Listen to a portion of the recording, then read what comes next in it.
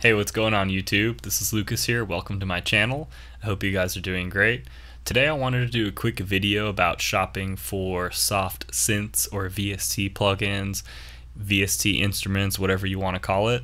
So I've been doing music for a while and I thought it might be useful because I get this question all the time, what synth should I get as my first purchase, that kind of thing, when you know you're ready to get out of just the stock included plugins that you have in your DAW and you decide that you're going to spend some monies, invest in some software synths. It could be for keys, for synths, for drums, bass, any of those things. So I'm going to essentially talk about some things that I look for when making those purchases, and I really hope that I'm able to save you some time and money with this, because a lot of this stuff I wish I had known about it going into it, because I've wasted a lot of money on things that I didn't need.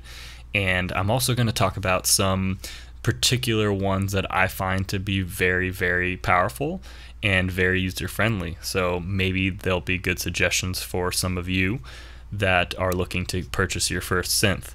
So the first thing that I'm just going to jump into, so just as a loose recommendation, a lot of people ask me, what synth should I get for like keys, pads, leads, and things like that. I found this one, He Hive 2, to be extremely user-friendly.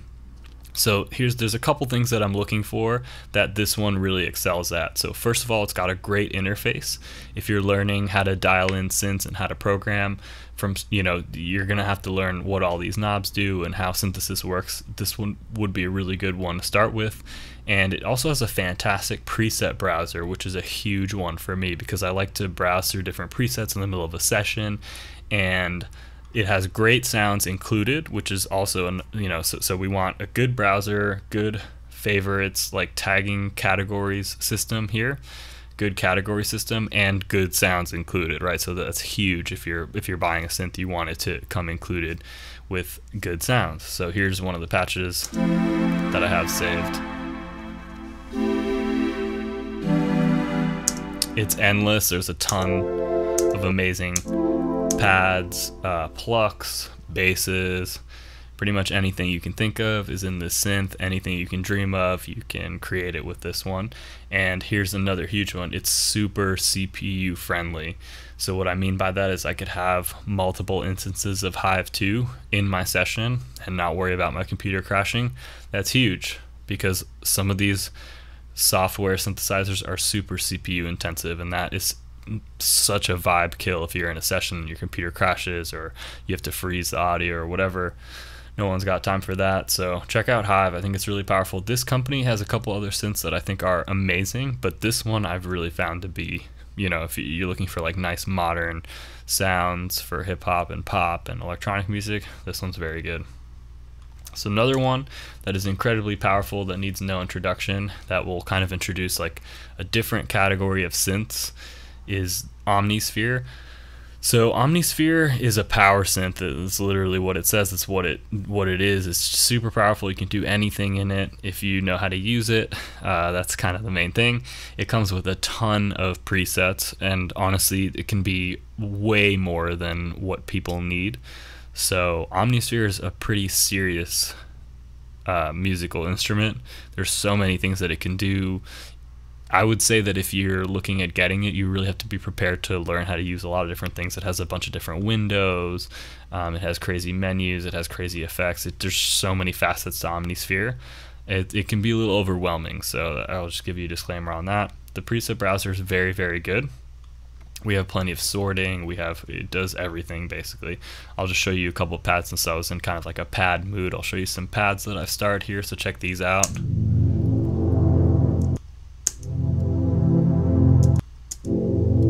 All of these synths that I'm going to show you are very capable of making amazing sounds. I think the purpose of this video isn't necessarily to showcase the sounds. I mainly want to just talk about the things that you should be looking for when investing in some of these softwares, because I found myself wasting a bunch of money over the years, like not really knowing what to look for. So we want there to be a very good browser, very good included sounds, and user-friendly interface. This one's a little goofy because there's all these pages. At least I find it to be goofy, but most people would. This is a pretty industry standard synth. So if you're really serious, check out Omnisphere. It has everything you need. You just need to learn how to use it. So here's another one that's super cool, Arturia Analog Lab.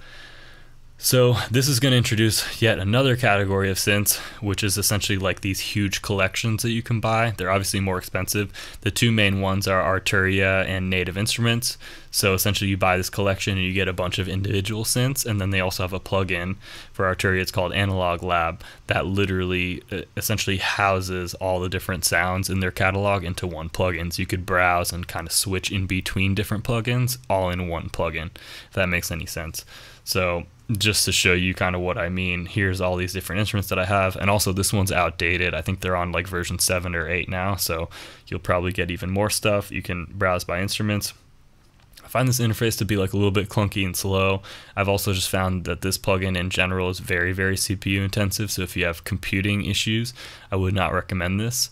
But if you are like an analog gear person, like an analog enthusiast, or you want to learn more about analog synths and classic sounding synths and that kind of stuff, this one's amazing. It just literally has epic sort of like really old interesting synths that you literally would not be able to afford to get the actual hardware.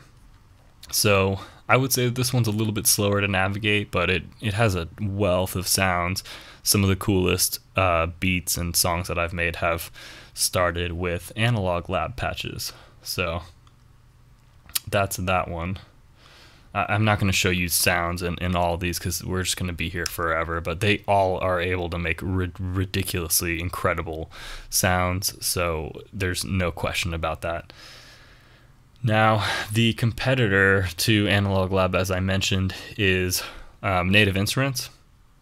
So in my favorites, I just have Massive and Massive X. These are included in the Native Instruments Complete collection, and like I mentioned earlier, they have there's a plugin literally called Complete that will house all of these individual plugins if you want to switch between them. But Massive has been like a standard plugin sort of in the 2000s, but I think it got overshadowed by Serum in the like I don't know exactly when, but essentially Massive, it was just like, it's such a great synth to learn how to program stuff because it's very, very user friendly. It has a lot of good presets, and you can get a lot of presets online.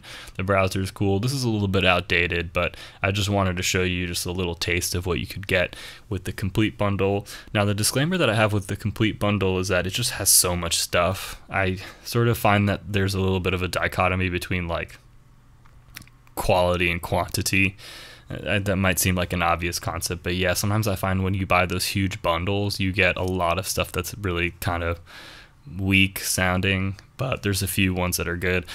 Unfortunately, Native Instruments plugins are just kind of standard, so you'll probably just end up having them at some point if you end up pursuing production pretty seriously. But if you're a beginner and intermediate looking for like a big bundle of stuff with drums, synths, pretty much anything you need to make songs, definitely check out Complete. I have mixed feelings about Native Instruments. I think that'll be a topic for another video, but you know, they're fine to get started with that. So Massive is my favorite synth, even though it's pretty outdated. They have a Massive X, which I think is kind of whack, and but you'll get all that stuff in the bundle. So next is an interesting one. This is Nexus by a company called RE Effects. This seems like it would make more sense for people making electronic music, but I don't know. I've made all kinds of songs with this one. Also, this one would be the best if you're super lazy and you don't want to program anything, because this is technically a rompler. It's not even a synth. So what that means is actually playing. You're not synthesizing sounds from scratch. It's actually playing back pre-recorded sounds. But it has some amazing patches. Like, check out some of the, I mean, literally a lot of these sounds are quite amazing, but some of them can be a little aggressive. Like, I find that it's definitely marketed for more like EDM style producers, like festival, like really heavy electronic. But you can make great hip hop beats and pretty much anything here. So I'm adding it to the list. I just think it's a really user friendly plugin. I think this has a great preset browser, and it's very organized with these symbols. Here's a pad.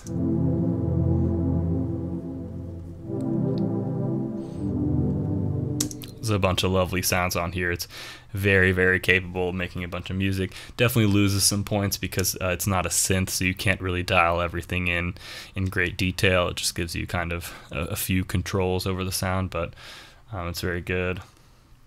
Pigments, I would watch out. That one is so CPU intensive, I can barely even run it. Like, literally, what's the point? Make sure you demo these, because if it doesn't run on your computer, you're just wasting money. So I'm not going to pull that up in a session if it might crash my session. So yeah, Pigments is so lame. I wish Arturia would figure out their like CPU issues, because there's a couple other plugins that I have problems with. So Predator by Rob Papin. This one is kind of outdated, and yeah, I think that the browser is not great, so I'll skip this one. But that is a cool synth. Serum has become a very standard music production tool for quite a while now. This one kind of picked up, in my opinion, where Massive left off. It sort of used some of these like wavetable style editing features and things, but I just wanted to show you one quick tip with Serum. So I found that the presets that it came with were pretty bad, but it's really sweet because you can go on Splice and get Serum presets. So I'll just show you some of those. This browser is okay, it gets the job done, but it's not great. I downloaded a bunch of patches on Splice, which is super awesome. It's like you don't even need to program it yourself. Just, you can be super lazy, go on Splice, download a bunch, and it just loads up automatically. So here's some plucks.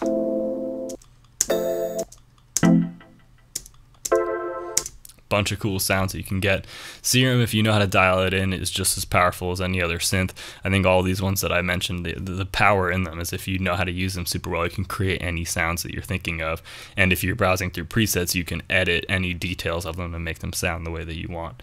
So lastly, I did just want to mention drum plugins too, which is another thing that comes up. I really think that you should try to learn how to program drums properly in your DAW. I have found that drum sequencers, things like Native Instruments, Battery, XO, Atlas, I'm not a huge fan of any of those. I found them to just slow me down. There's one exception though, Superior Drummer. Like, if you need live drum sounds, you should check out Superior Drummer or Steven Slate drums, and Get Good Drums. Those are obviously super useful, since if you're getting a plugin for live drums, that can be like a huge thing. And another type of plugin that is a little funky, well, actually the last thing too is if you need like a drum synth, like an actual plugin that synthesizes drums from scratch, that can be a reason to get that. But for the most part, if you're just sequencing like splice samples and stuff, I would say learn how to do it in your DAW, because they're more than powerful enough to be able to handle that. And you really should learn how to organize your samples properly without having to use like XO or like one of those like AI plugins to do it for you. I think it's more helpful just to have your folders really organized. So, and then I didn't mention too much about bass plugins, but it kind of just depends on what genre of music you're doing. But Spectrasonics has one called Trillion. I just think you can make bass in any synth. I don't think you need a synth that's like specialized in bass. Like this, I got this program called Sublab that I think is like completely useless. If you're making 808s, just get banging 808s off of Splice and warp those, you know, to the key. But yeah, so that's my spiel about that. I would just say, you know, try to figure out what exactly you're looking for. Do you want quality or quantity? And if you're kind of more of a beginner intermediate producer, I wouldn't hesitate to actually start out just get one plugin and really learn how to use that. Learn how to make every type of sound in it. Learn how to make bells, plucks, basses, lead synths, all of that. And then figure out what you're doing from there. There's no need to feel like you need to buy some crazy $600 bundle of sounds, and then 5 years later they're going to hit you up for an upgrade with an extra fee, and you're going to realize, wait a minute, I don't actually use all these plugins. I kind of just regret not just buying, like, you know, 1 out of 20 of them. So anyway, I hope you find this helpful. My name's Lucas. Subscribe to my channel if you want some more info on music production and guitar recording stuff. I have a bunch of videos, and I'm going to keep posting videos. And let me know in the comments if you have any ideas about future videos, or if you disagree with anything I said, or if you have some plugins that you think I totally missed that you find to be super good. So I'm out of here. Later.